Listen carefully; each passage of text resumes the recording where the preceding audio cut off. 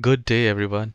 Learn how to add Wi-Fi network manually in PC or laptop, especially in Windows 11.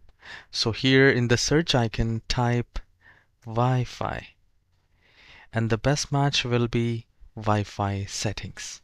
And we will click on that.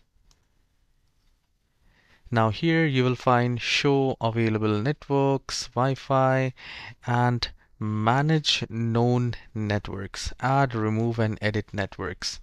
So I will click on that, manage known networks, and here you will find add a network.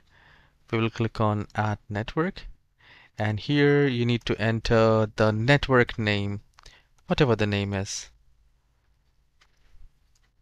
And once you have typed it, go with the security type and try to select WPA personal 2, or if you know that security type, well and good, else try WPA2 and then WEP.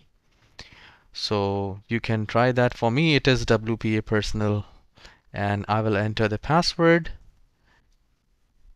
and please make sure you select connect automatically, so next time it will automatically connect to this network. And here I'll just click on save, and we have successfully connected the network. So you can see the Wi-Fi connection is active, and we have successfully added the Wi-Fi network manually in Windows 11. If you find this tutorial short and helpful, please hit the like and subscribe. I'll see you in the next tutorial, and do leave a comment if you have successfully done that. Have a wonderful day.